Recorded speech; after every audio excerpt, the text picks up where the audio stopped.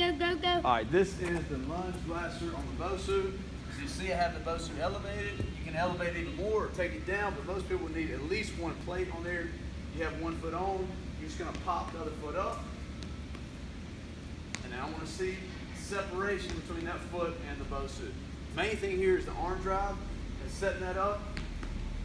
It's gonna feel awkward and look awkward if they don't have the arm drive right. So it's opposite arm, opposite foot always when you're running or sprinting or jumping. That is the lunge blast from the Bosu.